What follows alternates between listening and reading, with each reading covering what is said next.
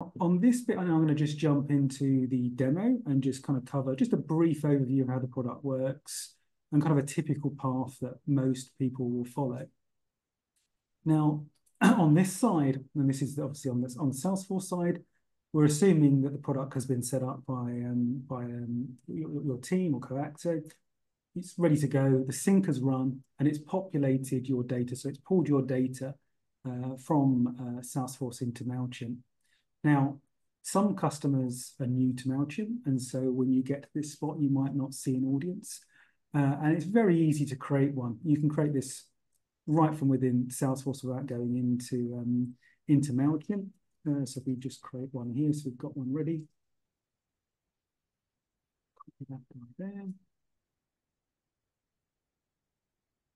If you're a fan of The Simpsons, you'll probably know 123 Fake Street. So that allows you to effectively set that guy up. And when I click Create Audience, it will go ahead and basically create that within Salesforce, and it will push it over to Mailchimp. And a lot of what we do is trying to make the experience as seamless as possible. So you can do things in Salesforce that automatically push over to Mailchimp.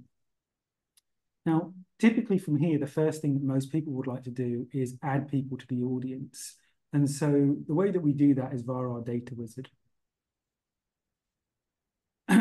So on the left-hand side, we've got the audience summary. Obviously, is a new list. There's no members, no campaigns. We're going to go to this data wizard here. And then we're going to go ahead and launch that wizard. Now, we work with 4 different types of source: Salesforce list views, reports, Salesforce campaigns. And if you're feeling fancy, you can even build your own SOQL statements. Typically, most people have list views or reports set up already, so it's not particularly difficult. One of the best things about the data wizard is you're not limited like some integration tools to like contacts and leads that people upload the applications or objects. You can work with any object. As long as you've got an email field, you can push data from any object. And you can have multiple import wizards. So if you had some information coming from leads or contacts or other objects, again, as long as the email address is there, we can push it all into one Mailchimp audience member. So I'm going to go ahead and work with the lead object. That's probably the most popular one that we see many customers use. And I just set up this Mailchimp webinar list view. It's not particularly complicated, but it does highlight a few key points. We have an auto map feature, and that remembers what you've done. So in a previous import, I mapped email to email, first name to first name, and last name to last name. So it's remembered that. If you were to add in address fields and map them, it would remember that next time around. So you don't need to do that. In the list view itself, it actually has more fields. And if we click here, we can see that. As you can see, company, lead status, and lead source. Now, as this is a new Mailchimp audience, the right-hand side is showing us the standard fields that Mailchimp provide. And what would be annoying is if you have to stop here and go into Mailchimp and add these additional fields, but we actually give a little feature here where you can click add. You can go ahead and effectively map these fields in real time. And it won't just map them, it'll actually create them in Mailchimp, and it will select the correct data type. So the company field is text, so it's selected text for me. If I was to add a pick list value or a number, a multi-select pick list, it would detect that and also send that across. In the case of a pick list or multi-pick list, select pick list, we also send across the values that are in there. So it really is kind of taking out a few steps. Now, if I click the next, I could just do a one-off import, but most people would like to schedule this. And so what we typically suggest is setting up a schedule, and you can set it on any of the predefined sets here, so hourly, daily, weekly. But you can even choose a custom one, so you can actually select particular days and particular time slots if you want to. I'll just choose hourly. We also support Mailchimp groups and tags. And a bit like the field, if you don't already have the tag, because this is a new audience, you can create them on the fly. So you can say, this is probably coming from Salesforce, and you can hit the save, and that will not only create the tag, but all the records that are in this import, it will go ahead and tag them against that tag. And if you already had tags, you'd have the ability of selecting one or more of those.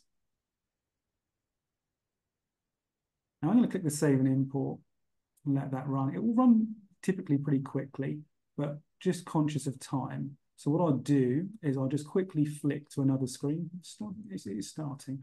I'm just going to go back to audiences, and I will come back to this to show you loading the data in a second.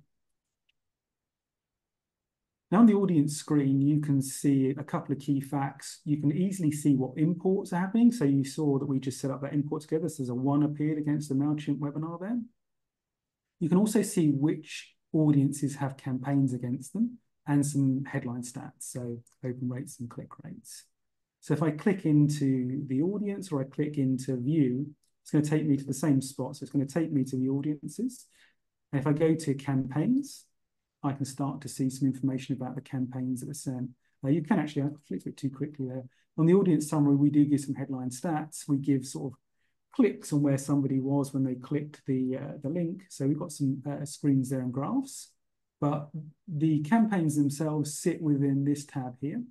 And if you click on a campaign, for example, this guy here, you can see additional levels of information about them. So some headline information about the actual campaign, any segments were used. You can even see which email was used, all from within Salesforce.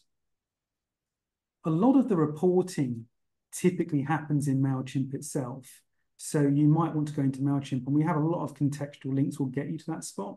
So if I click that View in Mailchimp button, what it will do is it will open up Mailchimp, it will log me in, it will take me to that specific campaign. And so now I'm in Mailchimp. And when that loads in a few seconds, I'll be able to use all of the Mailchimp analytics and website views and pretty much everything that Mailchimp give you, the optimizer, and there are several tools here that you can make use of. Again, it's very easy to jump from Salesforce into Mailchimp if you need to.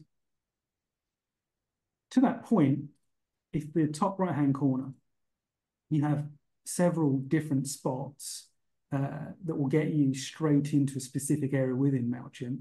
So for example, if you wanted to get to members, groups, or tags, just by clicking this, it'll open up a window and take you there. I mentioned earlier that we use standard Salesforce objects. So we've got custom objects that store our audiences, memberships, email tracking. If you want to, you can effectively create your own Salesforce reports. And we have some preset reports here also that you can build, and you simply select the report, click view, it'll open up, and I'll put some sample data in there. In this case, sample data. Again, this is all using standard Salesforce reports, and you can build dashboards off of them. It's just probably not got much information then.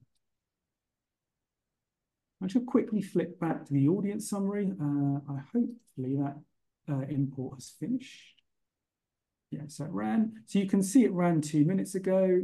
It runs again in 44 minutes. And if you click on this results screen, you can see that it added the 5 records in there. If there are any problems, any messages, you'd get them there. The kind of messages you might see here, the email address might be duplicated, invalid. There might be some kind of message there that you could look at and say, why did that guy not get into the audience? It will give you that information there. Or conversely, if this wasn't a new list and you're updating records, it would give you the update record count. Now, the last point I want to just touch on is how this looks at contact or lead level.